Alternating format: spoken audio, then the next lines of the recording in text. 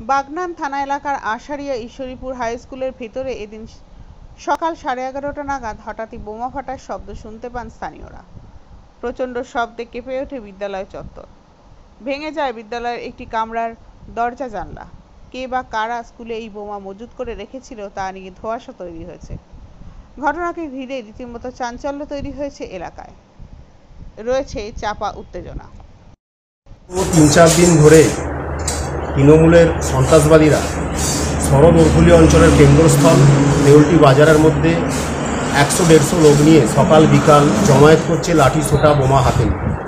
আমি গত 3-4 দিন ধরে লোকাল থানার আইসিকে রিপোর্ট করছি যে এরা জমায়েত করছে এবং কালকে সন্ধেবেলাও আমি রিপোর্ট করেছি প্রায় 10-12 ড্রাম বোম মজুত করা হয়েছে।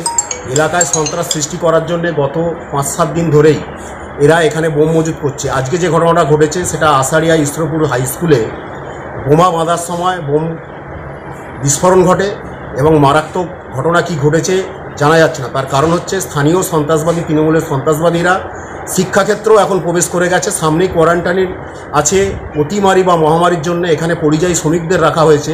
তার সামনেই স্কুলের ভেতরে সমানে বোম বাঁধা চলছে এবং এলাকাকে সতস্ত করার জন্যে এরা প্রতিদিনই 1-150 লোক করে দেউলটি বাজারে জমা